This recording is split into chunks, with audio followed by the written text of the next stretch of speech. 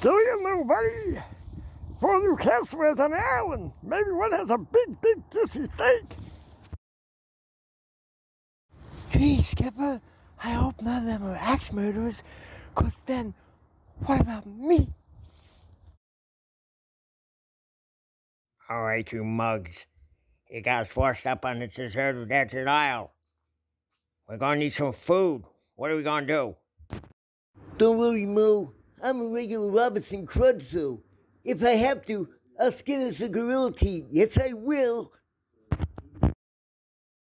Oh, certainly. A gorilla? I'd rather eat a rhinoceros.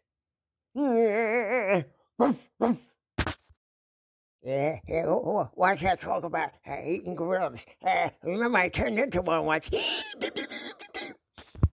This and the new castaways are positively uncultured. Oh, yes, Chloe. Positively boorish. Well, I think Curly's one hunk of man. That reminds me of a bulldog back on the farm, so cute. Actually, all 4 of the men seem like perfect examples of the genus troglodyte.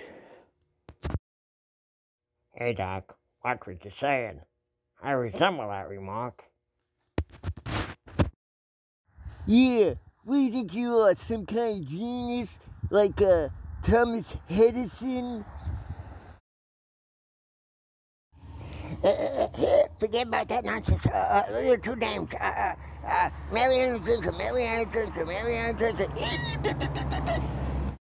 Oh, certainly. That's a no-brainer. I'll take them both.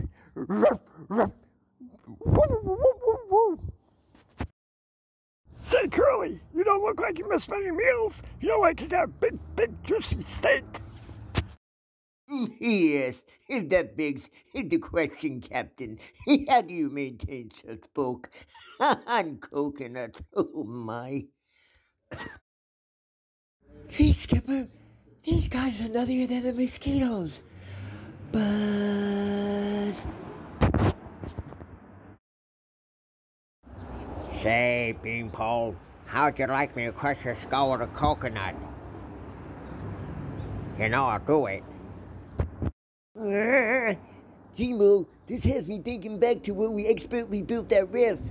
Maybe we could fix the excess mineral and get the hell off this island. I'll go confer with the professor and mix up a batch of anacanapana to plug up the hole in the mineral. Gee, when did I become an intellectual? Just in those marvelous moments are going to get us off this tedious island. Oh, lovey, it's just another plot device. Oh, we'll never get off this island. Oh, me right here, ginger. Oh, everything speedy Gilligan.